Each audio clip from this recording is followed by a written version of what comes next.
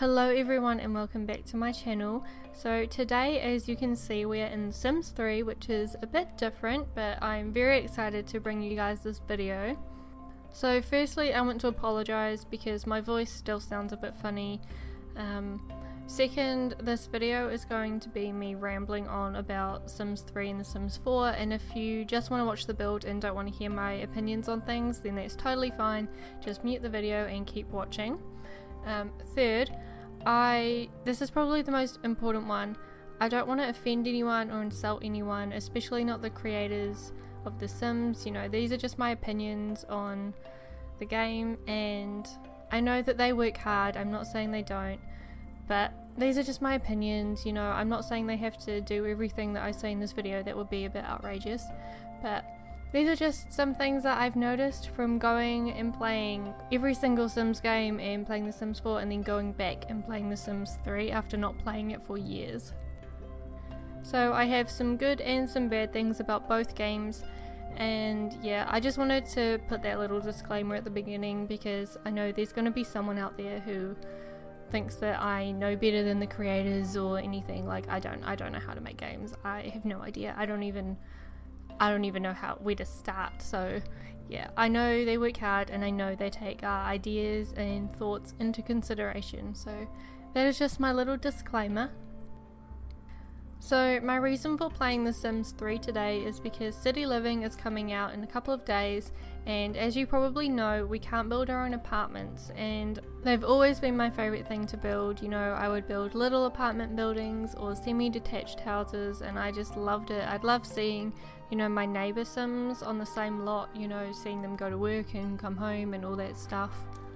So for us to not be able to make our own apartments in The Sims 4, to me it feels like they're sort of taking that away from us, and because they're using those shells in the city, which I agree with them, they do look beautiful, I feel like the city is pretty much just going to look exactly the same, you know, like every building will look the same. Obviously we can decorate within the apartments, but you know, from the world map you can't see that. Whereas if you're in, you know, one of the regular neighborhoods, if you change a build, if you put a pool down where there was a house, you know, you're going to notice that. And I don't want to sound too dramatic, but I just feel like they're taking away some of our creativity. And as I said before, you know, I don't know how to make games, I don't know how to do coding, but for me, I'm kind of like, well, we had this in The Sims 2 and The Sims 3, so why can't we have it in The Sims 4, you know? Like, I'm sure there is an explanation, I just don't know why. But these are just my thoughts, you know, I'm not trying to, as I said before, I'm not trying to offend anyone. So moving on from apartments, as I said before, I realised some positive and negative things about both games, and I realised some things that I really miss from The Sims 3, and I realised some things that are improved upon in The Sims 4. One thing that I realised I missed from The Sims 3 was the creator style tool. Now I realised that would be really difficult to add to The Sims 4, especially at this point, but I was thinking, if you guys have played The Sims 2, if you know that creator style tool, basically it would be like having a bed. You would have a couple swatches for the bed frame and a couple swatches for the blanket, and you can combine them in different ways, so it just adds a lot more versatility to every object. I feel like that would be the perfect medium between what we have now in The Sims 4 and what we had in The Sims 3, and I just think it's quite weird that, you know, that's from The Sims 2, so I don't know why they didn't do that in The Sims 4, like, it makes no sense. A lot of the swatches we have, you know, they don't end up matching, you know, dresses and beds and nightstands and stuff like that. You know, the wood might look a bit off, or the tone of the white might be a bit wrong, you know. I just feel like it would make it a lot easier for us to mix and match furniture. Now onto some positive things about The Sims 4, because contrary to what you would have just heard, I do love The Sims 4. I didn't realise how much easier they'd made it to build in The Sims 4 until I tried to build in The Sims 3, especially after not building in The Sims 3 for a few years. For example, things like foundations. You know, when you play The Sims 4 you can raise and lower them whenever you want, whereas in The Sims 3, you know, you would have to demolish your entire house just to, you know, move your foundation up a bit or down a bit. We also have much more freedom when it comes to things like move objects.